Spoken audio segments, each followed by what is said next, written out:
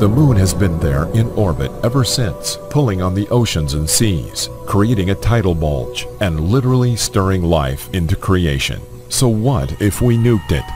Blowing up the moon would have some dire consequences for our planet, somewhat like the film Oblivion, where aliens decide the best way to take us out is to destroy the moon. You might not know this, but Russia and the United States both had plans to nuke the moon. Back then, the political and cultural tensions between the United States and Russia made such desperate plans seem almost reasonable.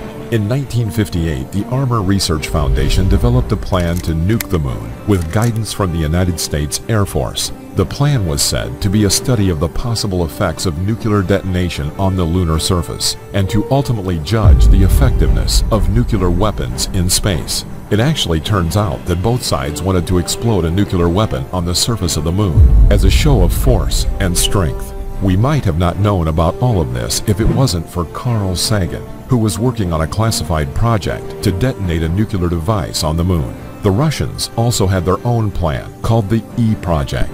Of course, none of this happened, and we ended up sending a man to the moon instead. So the idea of nuking the moon isn't a new idea. The question is, why would you want to nuke the moon? And what would happen if we could?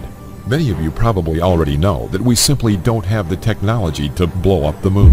Even if we used all the nuclear devices we had, the very worst that might actually happen is the moon would probably be in smaller pieces that would eventually reform again, although it would look a lot different than it does now in the night sky. But just for the sake of an experiment, let's just say we had the capability. As for why anyone would want to nuke the moon, that would be the million-dollar question. Losing the moon would not have any positive effects on our planet. In fact, the moon is responsible for more than you might think. It turns out that our moon does a lot more than just give us light at night. Impact craters on the moon show that our lunar satellite has taken a few blows from asteroids that might have hit the Earth instead. Even if the Earth survived the effects of the moon being blown up, other space rocks could now hit the Earth. But that's just the beginning. Without the moon, there would be a lot of negative effects on the planet, depending on the way the moon exploded and which direction the pieces decided to go. Destroying the moon would result in approximately 7 times 10 to the 22nd kilograms of debris, which hopefully wouldn't hit the Earth in large chunks. But since the moon is kind of close to the Earth, you can bet that a lot of that debris is going to impact the Earth. You might be wondering how many nukes you would need to blow up the surface of the moon. Using some fancy online tools, it has been estimated that if the moon was blown up using nuclear weapons, it would take 9,000 15-megaton nuclear bombs, like the Castle Bravo bomb. If such an explosion combined were to happen at the same time, there would be big chunks of the moon flying through space, and a lot of those pieces would head straight enough to cause major catastrophic damage and hit the mainlands. There would be a rain of rock on the Earth from the exploded moon. It might take days for some of the pieces to reach us, but they would be visible from the sky as they hurtled towards the Earth. It is safe to say that the majority of the devastation on Earth would come from the debris of what was left of the moon. Rocks don't need to be huge to create massive damage. Consider the Chelyabinsk meteor, which entered the Earth's atmosphere undetected because it was hidden by the sun.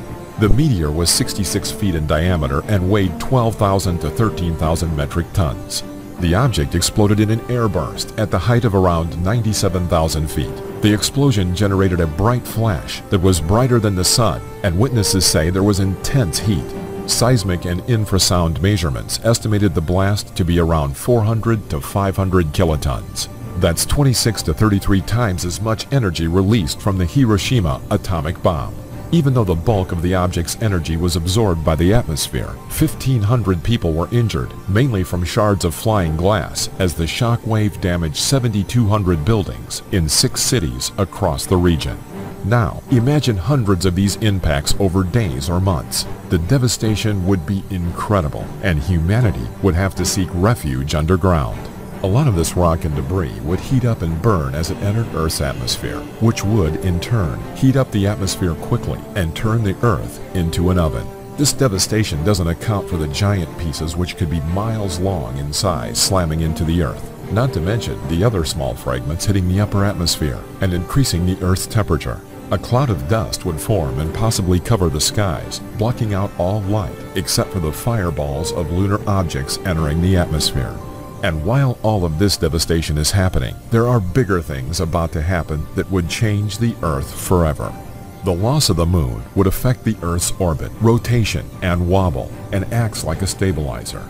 Without this stabilization, the Earth would begin to wobble more and more, and the seasons as we know them would cease as the Earth would swing around the Sun in an unstable and fluctuating orbit. The Earth could end up wobbling violently as it spins. The Earth might even tilt all the way over and lie on its side in relation to the Sun's orbit, resulting in extreme differences in temperatures and daylight. Other times, the Earth would be straight up and down, making nights and days equally long all year round. There would be no seasons. There would be periods with extreme weather, with bigger differences between summer and winter. Thanks to our current moon, the Earth's axis stays tilted between 23 and 26 degrees, and has kept it this way even over millions of years. The tides would be tiny in comparison to what they are now, and the seas and oceans would become more calm, now dominated by the pull of the Sun, which is 400 times larger in